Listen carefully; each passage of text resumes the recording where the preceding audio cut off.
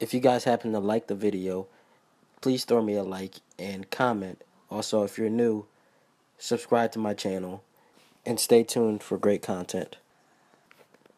Also, I do live streams on Twitch as well as YouTube, so definitely go check out that as well.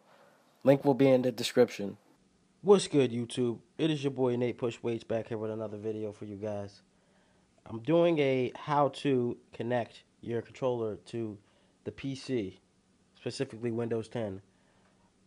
First of all, I got an Xbox One controller right here, and I want to connect it to my Asus ROG. And I'm actually going to do a video on this laptop for you guys, later. Just another separate video just to show you what my setup is like. But I wanna connect this controller to my PC. So what I want to do is I want to get a USB cord, a microchip, to connect it into my Xbox One controller. I should then hear a sound on my computer that it's connected. So what I figured out that you could actually play this Xbox One controller. I think you can do it with PS4 too as well. But I can use this controller and connect it to my PC and play with it with games. I didn't know that, but yeah, I'm gonna test it out, see if it actually works. So I have my controller connected already. So I'm gonna go to my properties and actually see if it'll actually connect.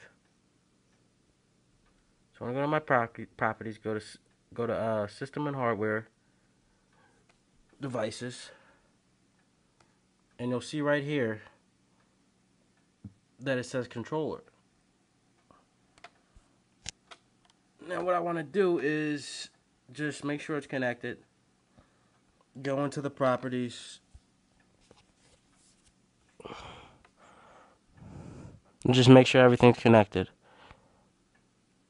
As you can see here, you can see the controller, you can see the device information, the model, everything like that, all that good information. It is an Xbox controller, so it does actually tell you that it is an Xbox controller, which is nice. And it says the device is working properly. So, yeah, I mean, it's ready to go for you. I mean, you can jump right into your game and hop right into it and, play with it.